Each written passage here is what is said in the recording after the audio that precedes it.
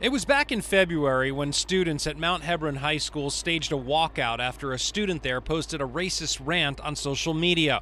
Then in November, an Athelton High School student posted a picture wearing dark makeup with an offensive racial slur on the bottom of the photograph. Now, Howard County school officials have confirmed another racist social media post, this time from a student at Oakland Mills High School in Columbia. 11 News has obtained the image, posted Wednesday, which shows a picture of the student and wording which includes the N-word. The principal met with the parents, and discipline would be administered in accordance with our student code of conduct. According to the Howard County Student Code of Conduct, disciplinary action may be taken for off-campus incidents if the action could have an adverse effect on the order and general welfare of the schools. And this includes the use of social media.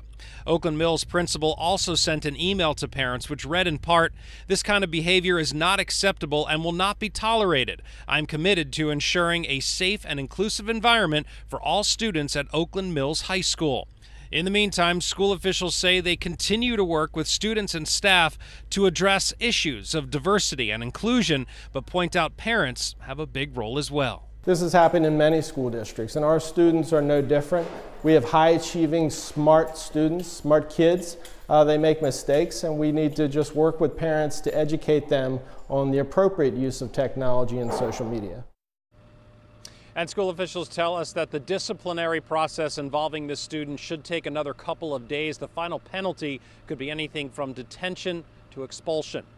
We're live at the Howard County Board of Education tonight in Ellicott City. I'm Lowell Melser, WBAL-TV 11 News.